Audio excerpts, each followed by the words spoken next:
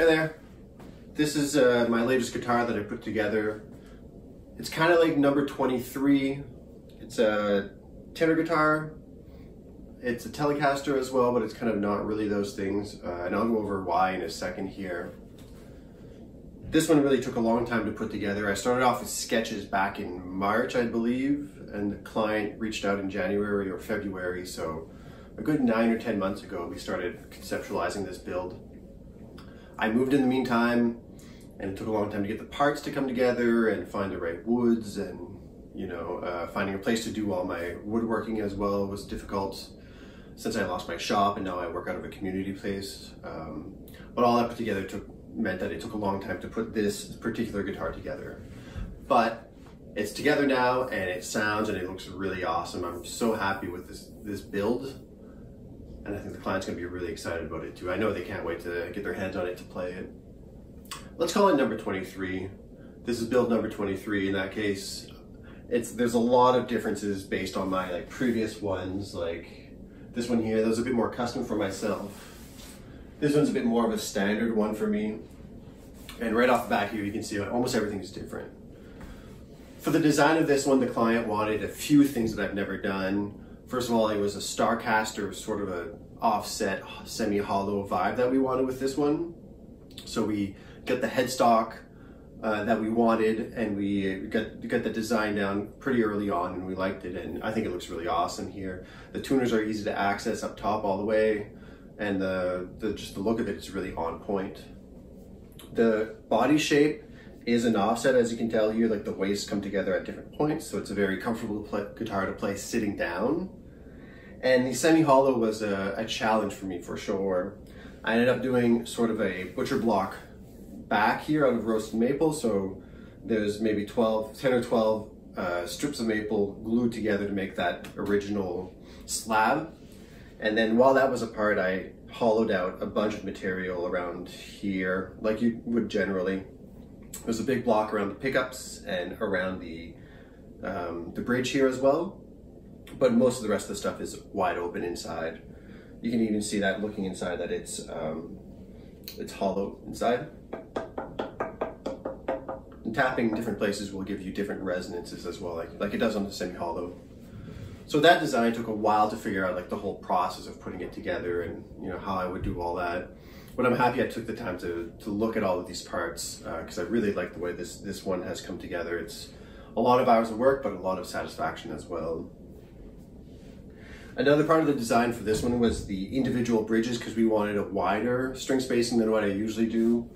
On my usual bridges here, they're about 10 millimeters from pole to pole, from saddle to saddle. Same thing here, around 10 millimeters. But here we end up with around 12 or 13 millimeters because of the size that the client wanted. We're at 38 millimeters here, tapering to 42. So over here, that meant about 12 millimeters, thereabouts. So individual string saddles were the only way that we could do that, from what I could find at least. And I really liked the look of it too. It was fun to experiment with that. But that was certainly another design difference from what I usually do. Another thing that I had to make was this individual custom backplate here for all the electronics. So it is easy to work on all this stuff. A lot of semi-hollows are kind of hard to get inside and get your wires to the right spot, but this one is easy to work on. I wired it up and I thought it was pretty easy, unlike my other guitars here, so quite happy with that. So once we had the design figured out here, it was time to build the guitar. And we wanted roasted maple and maple. We wanted local woods. We wanted no plastics in this build at all, as per the client's request. And local woods if possible, things that are sourced locally. So I'm lucky here in New Brunswick to have a lot of maple.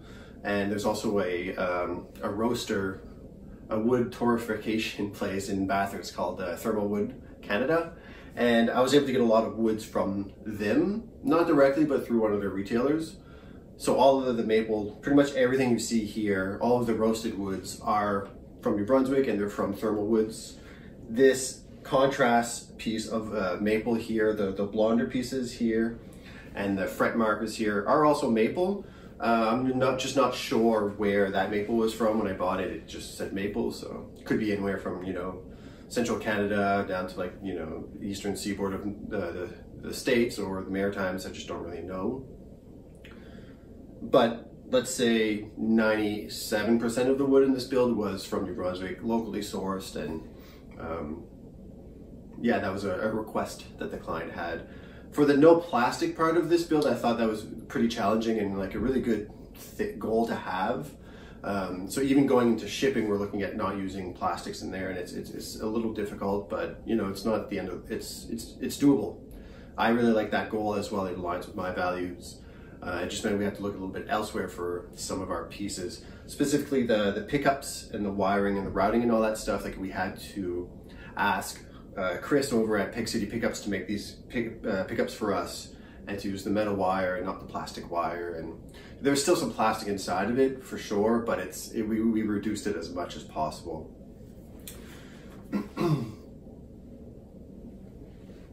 For the materials on this one, like I said, Thermalwood had supplied us with the nice roasted maple for this.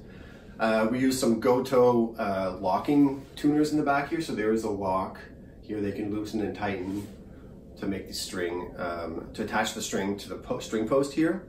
And they're also staggered, so I don't need a string tree here to have the right break angle over the nut.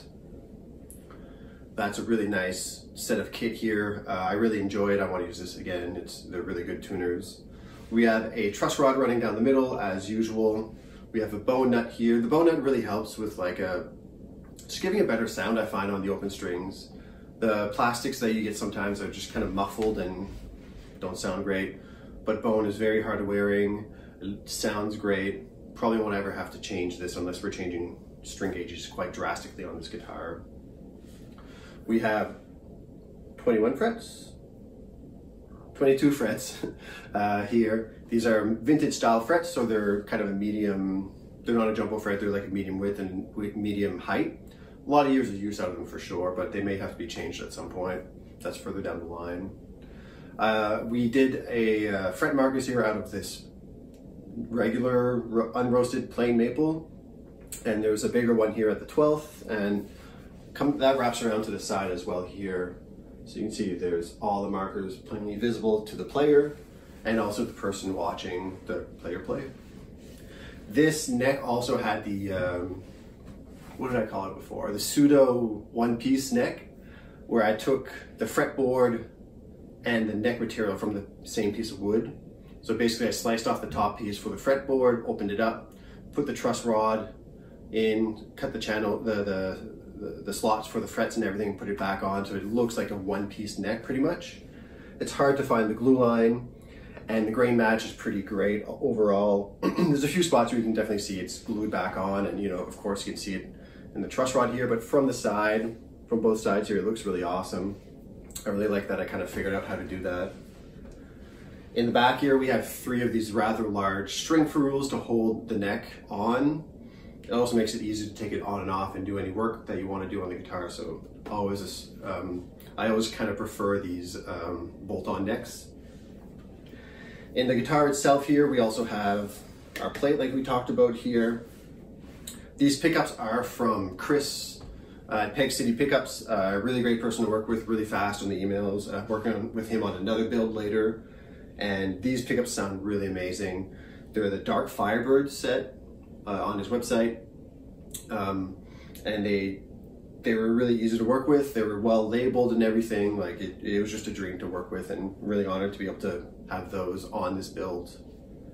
We have these individual bridges, like I mentioned before. These are from Music Lily, I think, on Amazon. Really good quality though. They're Amazon product, they're not super custom, but I really like them a lot. They really look awesome. And it was kind of fun to learn the different intonation styles on this, but it's still pretty intuitive. For the volume here, we have a like a blend potentiometer here, I think it's called. So there's basically 2 potentiometers on it. There's a little notch in the middle.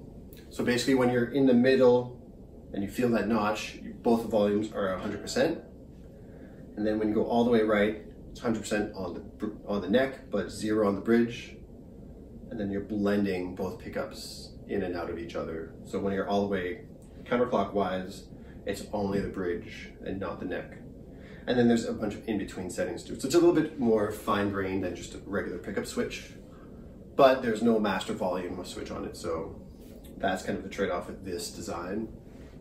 We have a tone pot here, a pretty standard thing, just from a bright to a dark setting.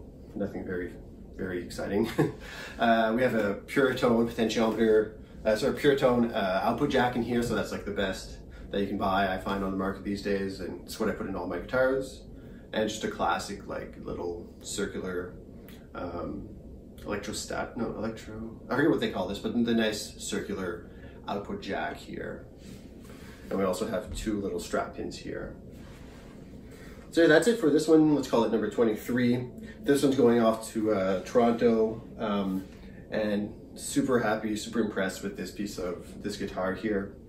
I forgot to mention as well, the tuning on this one was a little funny. So this is basically a guitar tuning, but minus the E and the the A and the D string. So we have basically like first, second, third, and sixth string. So if we're looking at it on a normal guitar here, we have the first string, the E string, and then the top three strings. So E, and then G, B, A, G, B, E.